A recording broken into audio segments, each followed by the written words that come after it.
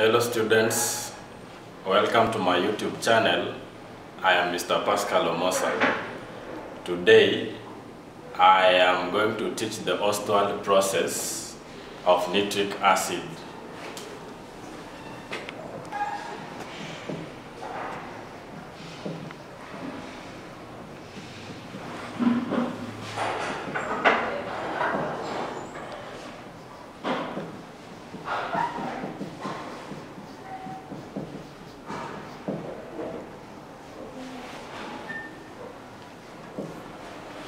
In the manufacture of nitric acid, the raw materials we need for this process is ammonia gas and air.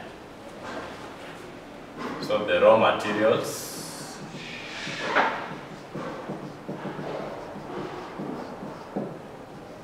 we need number one, ammonia gas, and B,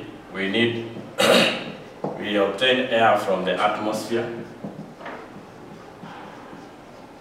and this ammonia, we obtain it from Haber process. This is what we need, these two. I am going to break this process into chambers. Ammonia gas with air is taken to the first chamber, and this chamber is called a purifier. And in the purifier, the waste products or substances that may poison the catalysts that are used in this process are removed. And these substances include carbon dioxide and dust particles. And dust. The mixture of ammonia and air are taken to the next chamber, and I'm calling this chamber the compressor.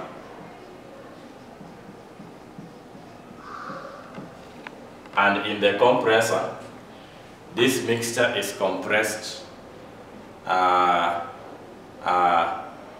repeatedly at a pressure of 9 atmospheres, which is suitable for formation of the products. The compressed mixture of ammonia and air is taken to the next chamber, the heat exchanger. Heat exchanger. And this mixture of ammonia and air is heated at a temperature of 900 degrees Celsius, which is responsible to initiate the process.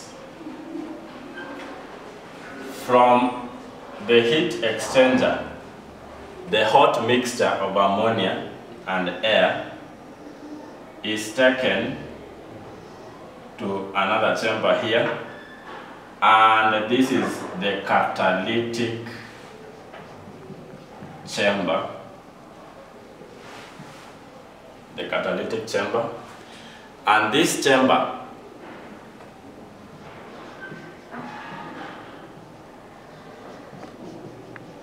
in this chamber, the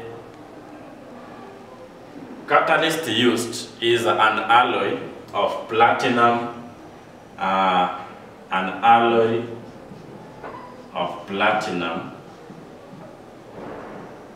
and rhodium. So this catalyst is responsible to catalyze the process, the reaction between ammonia gas. This is the first chamber where a reaction takes place. Ammonia reacts with oxygen in air, oxygen gas to form nitrogen 2 oxide, NO, nitrogen 2 oxide, and water. But also this reaction releases a lot of heat, therefore I write heat here. Ammonia and oxygen reacts in a ratio of 4 to 5, and the products formed are in the ratio of 4 to 6.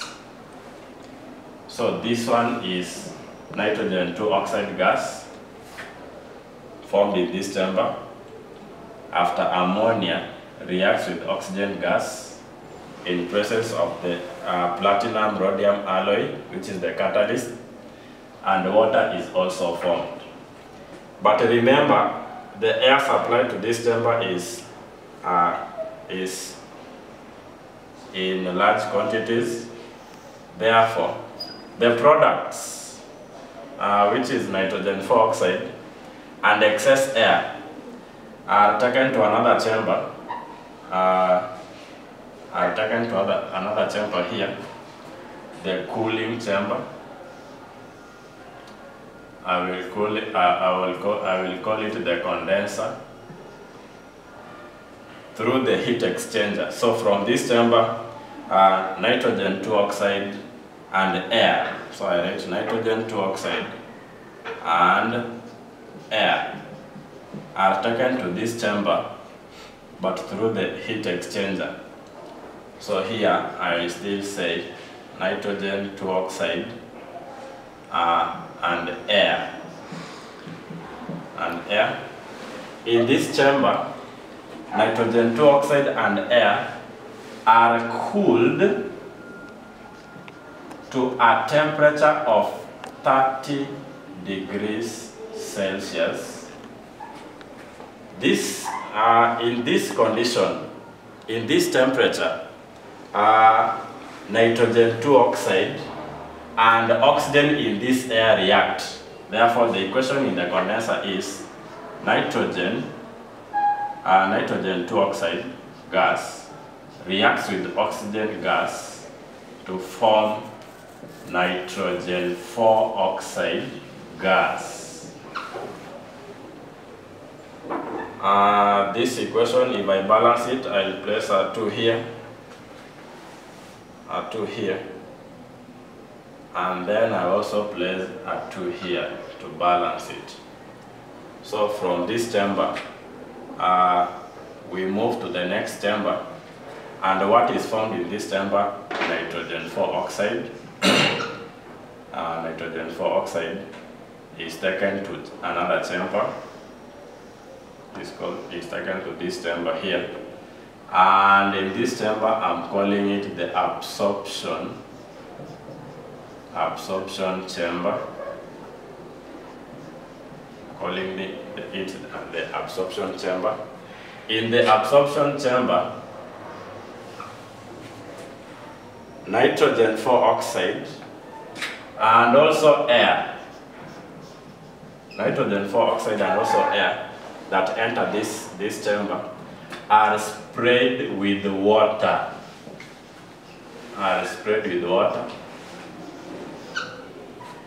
And therefore the equation that takes place in this chamber, the first equation in this chamber is nitrogen 4 oxide gas reacts with water to form 2 acids. The first one is nitrous acid,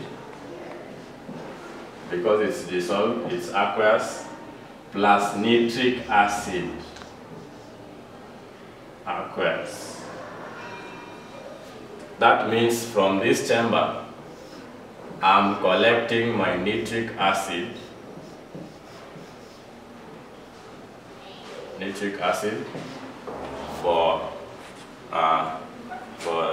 for doing any of the uses of it. But again, this nitrous acid that is formed in this chamber, in the second equation, the nitrous acid formed HNO2 aqueous reacts with the air that was initially directed to this chamber. And in this equation, nitrous acid now reacts with that air. I say oxygen in that air. And in this, nitrous acid again is oxidized to nitric acid.